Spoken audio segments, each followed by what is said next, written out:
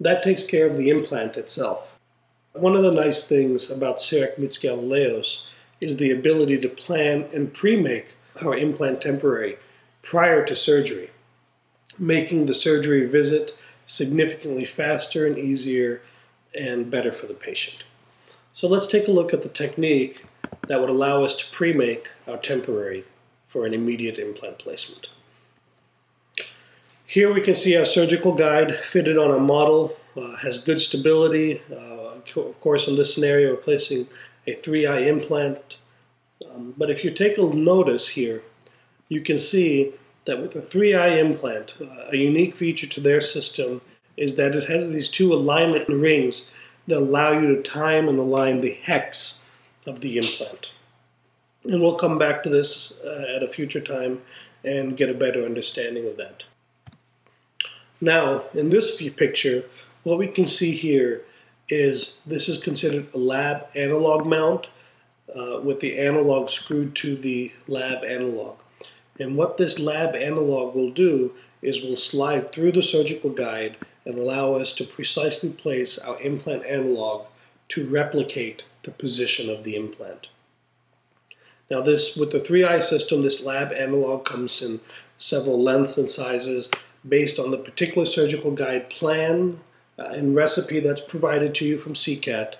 You will choose the correct implant lab placement device here. And this is the 4-3 lab implant analog.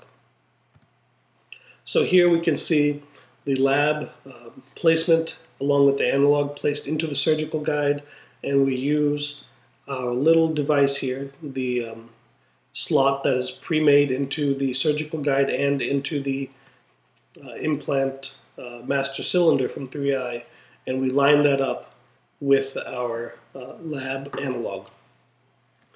Then we'll make either a hole into our model or drill out the area of the tooth that we'll be restoring. So once we have that area drilled out, we can then retrofit our surgical guide onto a model along with a lab analog and place that into the model, make sure nothing prevents it from seating all the way. And now what this allows us to do is accurately replicate our implant position, in essence creating an implant level impression before we begin. And again, this is very accurate and very reproducible thanks to the different component pieces and to the surgical guide technique. Here we can see some soft tissue has been placed in that area for the model, and this is basically an implant level impression with the implant hex timed based on the surgical guide and the soft tissue.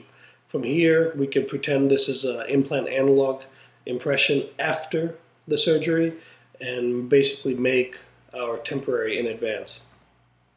Here we fitted a prefabricated plastic temporary cylinder from 3i onto our implant analog, and from here we can make some modifications that are necessary to allow placement and positioning of our implant.